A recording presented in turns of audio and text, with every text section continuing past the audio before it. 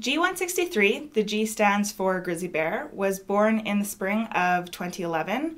For the first few weeks, she would remain in the safety of the den with her mother, but come springtime, mother and cub were ready to leave the den and start wandering the landscapes of Western Alberta. Eventually, G163 was able to survive on her own, and her mother would be ready to breed again, so the two went their separate ways. On June 4th, 2015, G163 was spotted hanging out on the side of a dirt road just south of the town of Robb, Alberta. Two of our biologists darted G163 with a tranquilizer dart. This allows us to get close enough to collect a hair and tissue sample, which can tell us important information about the bear's health and age.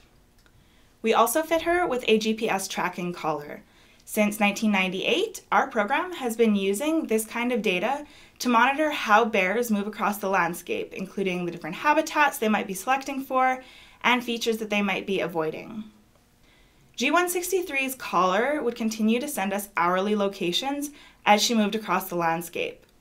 So we tracked G163 throughout the summer and fall.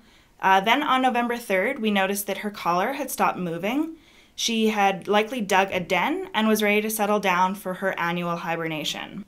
That winter was pretty mild and spring did come early, but G163's collar kept sending that same location back to us. We had noticed that all of our other collared bears had left their dens, so we knew that it was time to check up on G163. So we arrived to the den site on April 20th. G163 had picked an excellent spot just beside a stream. We were able to find the den easily enough, but there was no sign of the bear. This was good news because it meant that she was doing fine and had just moved on and left her collar behind. G163's den was pretty typical. She had dug into a small slope. The tunnel was about 3 feet wide, and then it led down into a larger chamber. There was some moss and vegetation in there for bedding.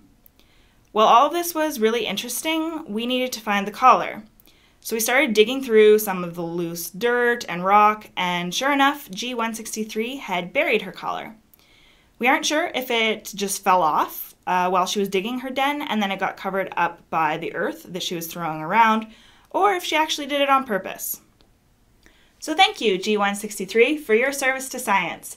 Your data will help us humans conserve grizzly bears all across Alberta.